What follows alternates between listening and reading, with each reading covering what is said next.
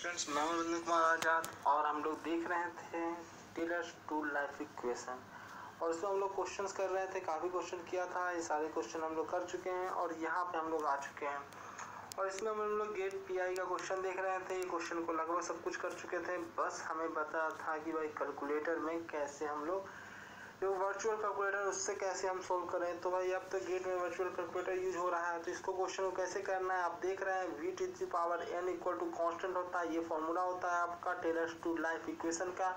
आपको क्या करना है, इससे आपको समझ में आ गया कि वेलोसिटी होता है जो टाइम के पावर n के इनवर्सली प्रोपोर्शनल होता है। तो यहाँ पे आप लिख सकते हैं कि भाई आपने देख लिया कि टाइम के इनवर्सली प्रोपोर्शनल होगा। भाई T power n equal to constant है, यानी कि टी के इनवर्सली प्रोपोर्शनल है, 1/t पावर n है।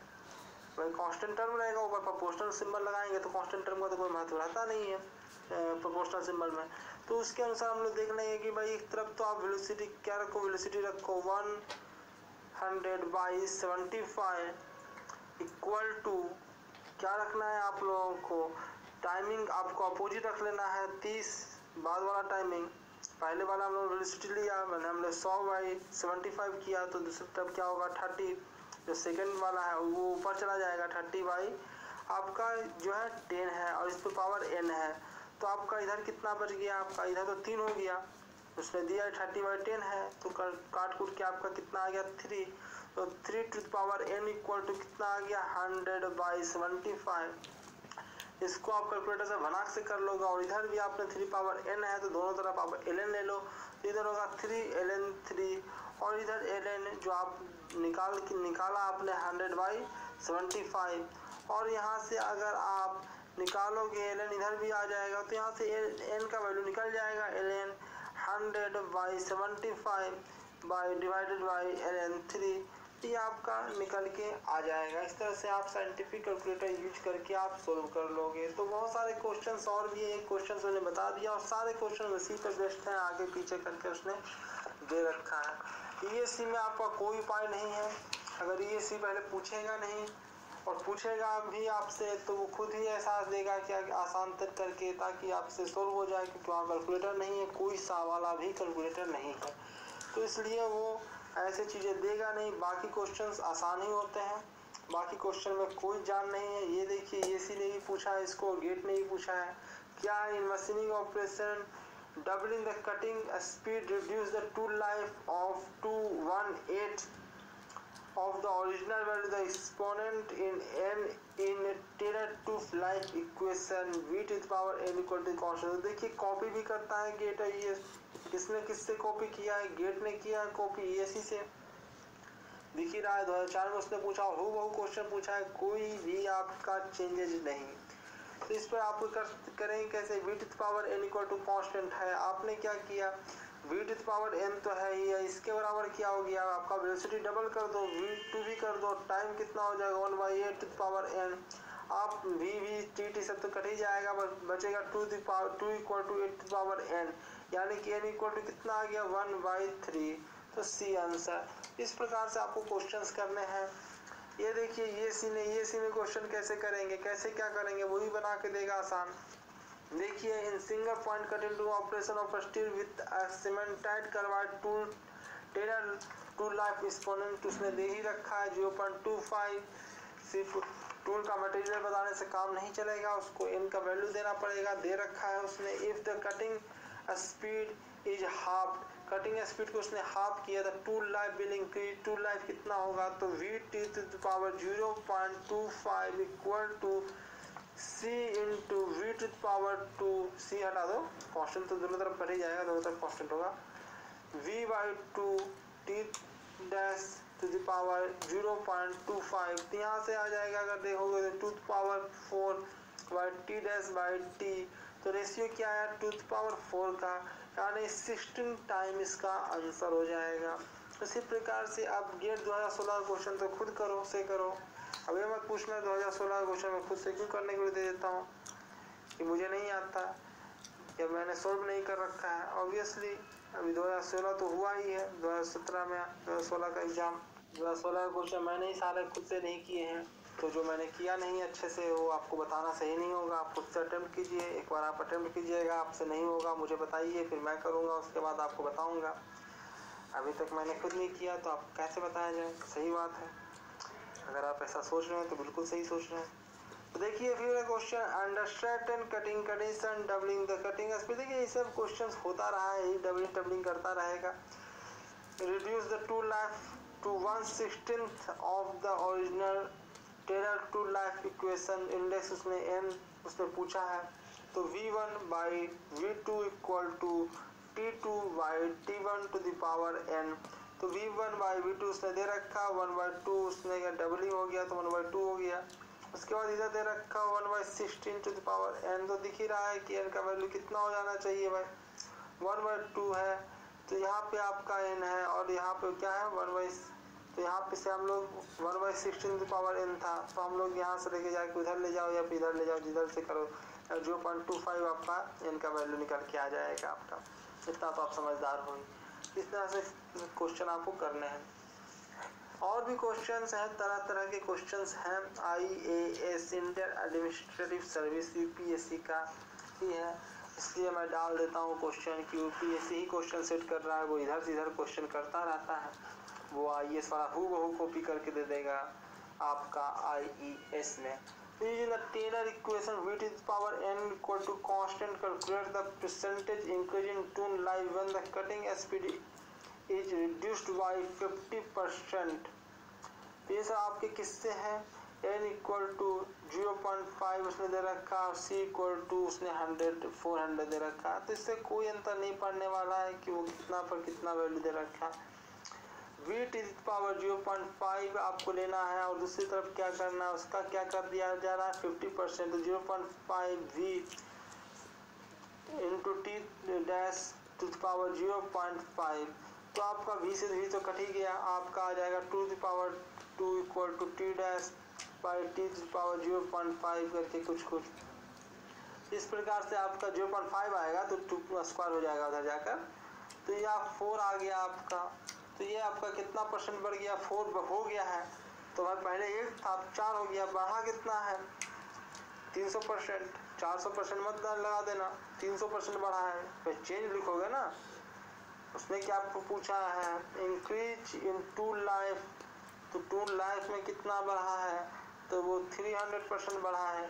देखो यहाँ पर परसेंटेज मत निकालने लगना, तो 4 में से 1 घटाएं बाई 1 इंटू 100 300। तो ऐसा नहीं करने लगना, समय बर्बादी है वो सब। ऐसे ही दिख रहा है 300% है। और भी बहुत सारे question, if n equal to 0.5 यानी कि श्रेणी की बात कर रहा है ये। c भी दे रखा है, इसको एक्स्ट्रा ही दे रखा होता है जिसकी जरूरत नहीं होता है। c equal to 300 for the cutting speed and tool life relation when cutting speed is reduced by 25%, if the tool life is increased by, तो tool life कितना से बढ़ेगा ये उसने पूछा है। v to the power n equal to constant, यहाँ पे आप लिख जरूर सकते हो v to the power t1 equal to 0.5 equal to 300 जरूर लिख सकते हो, पर हमें उसकी ज़रूरत है क्या 0.75 तो t2 0.5 इक्वल टू 300। तो दोनों हम लोग दोनों को बराबर कर लें। तो यहाँ से भी आप निकाल सकते हैं कि आप लोग v1 0.5 इक्वल टू 0.75 क्योंकि 25% रिड्यूस उसने किया है, तो बचा कितना 0.75 v से मल्टीप्लाई को v तो कट ही जाएगा। तो t2 by t1 to the power 0.5। तो यहाँ से आप सोल्व करोगे तो आपका निकल के आ जाएगा t2 by t1 equal to 1 by 0.75 to the power 2। तो यहाँ से आप लोग सोल्व करके निकालोगे, आपका 78% आपका आंसर आ जाएगा। इस तरह से ढेर सारे क्वेश्चंस हैं, भरा पड़ा है क्वेश्चन से, क्वेश्चन की कमी बिल्कुल भी नहीं है। तो आपको तरह तरह के क्वेश्चंस हैं जिसको आपको खुद से करना है।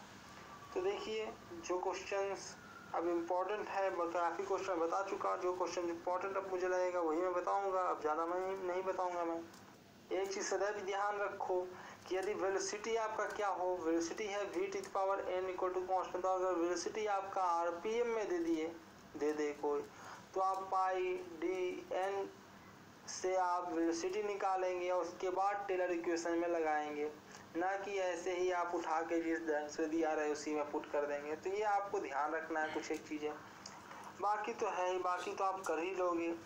तो ये सब चीज़ें हैं आपकी, बहुत सारी चीज़ें उसने दे भी रखा है। आपका रिग्रेशन वाला भी एक क्वेश्चन कहीं पे दे रखा था, तो वो सब भी आप कर लोगे। आपको ये वाला नहीं, रिग्रेशन वाला क्वेश्चन कहाँ गया जो एग्जाम्पल मैंने कराया था, एग्जाम्पल देखो। ये सभी क्वेश्चन आप कर लोगे। आप रिग्रेशन लाइन बना कर कि कैसे कैसे बढ़ रहा है, उससे आपने एन का वैल्यू निकाल लोगे। VT पावर 0.07 इक्वल टू 54 आप इसमें रखो, तो वो आपको आप VT power n equal to constant रख के आप सोल्व करो। दोनों तरफ ज़्यादा जरूरत पड़े तो दोनों तरफ ln ले लो। उस प्रकार से आप n का वैल्यू आप इक्वेशन बना के आप लाइन बना के आप निकाल सकते हो, 2-3 वैल्यू पुट कर करके। तो वो आपको y equal to a plus B x करके बन जाता है और आप निकाल ले सकते हो। तो पहले आप खुद से करो, उसके बाद तो मैं यहाँ तो बस हिंट दे रहा हूँ, उसके बाद मैं पूरा सोल्व करके आपको स्लाइड बनाकर आपको दूंगा। तो ये सब किस्से हैं आपके। तो ये देखिए और भी क्वेश्चंस आपको करना है। तो देखिए गेट 2003 का क्वेश्चन आप करें, मैं गेट 2017 का क्वेश्चन आ गया, ये भी आपको खुद से ही करना पड़ेगा। 2017 का क्वेश्चन मैं क्यों कराऊंगा आपको, 1999 का गेट का क्वेश्चन मैं करा सकता हूँ आपसे। तो देखिए क्या है, what is the approximate percentage change in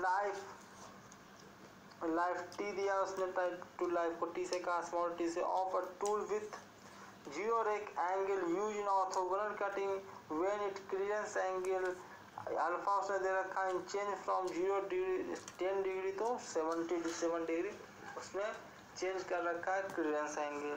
तो आपको पूछा है उसने कि आप बताइए टूल लाइफ में क्या चेंज होगा। तो ये सब आपकी किस्से हैं। अब ये थोड़ा सा नया सा क्वेश्चन था इसलिए मैं बता रहा हूँ। तो देखो इसमें भी कुछ नहीं बचा क्योंकि उसने हिंट दे दिया। अब यही सब गेट करता है, जानबूझ के क्वेश्चन दिखाता, अरे वाह बहुत मुश्किल सा क्वेश्चन आ गया, ये तो मैंने पढ़ा ही नहीं था। देखो उसने flying beer rate is proportional to cot alpha, तो बचा क्या इसमें, तुमने यही दे दिया। तो वो बता देना चाहता था फ्लाइंग बियर, बस आपको ये पता रहना चाहिए कि भाई जो टूल लाइफ जो होता है मेनली डिपेंड करता है फ्लाइंग बियर पे, ये आपको पता है कि नहीं पता है, ये वो देखना चाहता था। तो बच गया। तो फ्लाइंग बियर जो है वो कॉट अल्फा पे डिपेंड नहीं कर रहा। वैसे भी अगर नहीं भी देता तो हमको जो है फ्लाइंग हम नहीं भी जानते ये टूल लाइफ फ्लाइंग बियर पे, अगर तुम जो दिया हो उसी से क्वेश्चन करेंगे ना, बाकी हम लोगों को पता तो है नहीं, हम ये सब चीज़ें तो पढ़े नहीं है। तो फ्लाइंग बियर जो है वो कॉट अल्फा के डायरेक्टली प्रोपोर्शनल है। तो आपका क्या करना है, flying beer 1 by flying beer 2 equal to क्या हो जाएगा, cot alpha cot 10 degree by cot 7 degree. तो आप T2 by T1 equal to क्या कर लो, इन दोनों का वैल्यू निकालो, ये 0.696 आ जाएगा। आप चेंजेस देख लो कितना चेंजेस हुआ, तो आपका 30% डिक्रीज हो गया है। तब आया है 0.696 आया है क्योंकि वो 30% डिक्रीज हो गया है। 0.69 मतलब 7 के करीब 30% करीब डिक्रीज हुआ। तो ये सब किससे और भी ध्यान रखो।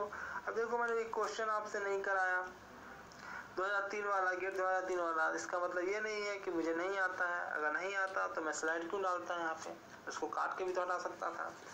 तो ऐसी बात नहीं, वो क्वेश्चन आपको करना है, समय की कमी है इसलिए सारे क्वेश्चन नहीं कराए जा सकते। ये देखिए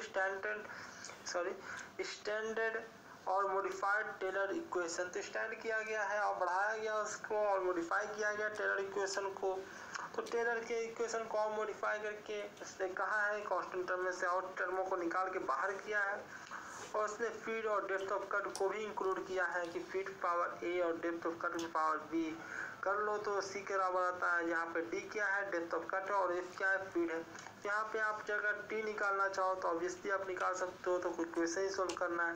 1 बाई इस पे 1 बाई एन हो जाएगा, और ये आपका वी भी इधर जाएगा और v पे पावर 1 बाई एन हो जाएगा, और t पे पाई क्या हो जाएगा, पहले से तो कुछ है ही तो वो 1 बाई एन नहीं रहेगा, वो क्या हो जाएगा 1 बाई एन 1 हो जाएगा, और d पे पावर क्या हो जाएगा 1 बाई एन 2, क्योंकि वो पहले से ही b पावर तो कुछ है ही। तो देखिए आपका यहाँ पे उसने यही बताया है कि 1 बाई एन तो जो रहेगा 1 बाई एन 1 से बड़ा ही रहेगा और 1 बाई एन 2 से बड़ा रहेगा, यानी कि n1 बड़ा क्या है, n1 बड़ा है इससे n से, तो भाई इसके 1/, कर दिया तो वो छोटा हो जाए। इस प्रकार समय खत्म हो गया। तो बहुत बहुत धन्यवाद आपका। आगे लेसन में देखेंगे बहुत से आगे की चीज़ें। Thank you very